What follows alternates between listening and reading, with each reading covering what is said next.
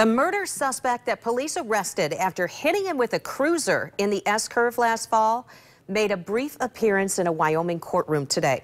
His case will be moving forward to trial. 24-hour News 8's Barton Dieters was there today and brings us the latest now from Studio Control. Barton? Well, Sue, the 33-year-old suspect in this case is charged with killing a young mother and trying to kill police officers.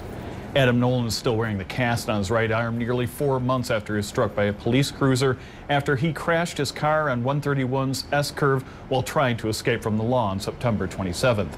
Nolan is accused of killing Tia Mae Randall, a 27-year-old mother of two at Creekside Estates Mobile Home Park in the 600 block of Spruce Lane. That's near the intersection of Clyde Park Avenue and 54th Street. Randall's children were both at school at the time she was killed by what police say was a single shot to the head by a handgun. Nolan led police on a chase throughout southern Kent County before crashing the vehicle and getting out of the car, shooting at police officers. Since his arrest, Nolan has been found competent by a state forensic psychologist to stand trial on charges of open murder, attempted murder, fleeing, and felonious use of a firearm.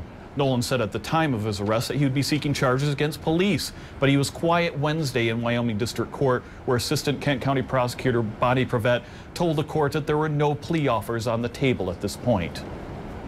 Now Nolan faces life in prison if convicted, and he remains in the Kent County Jail without bond. In Studio Control, Barton Dieters, 24-hour News 8.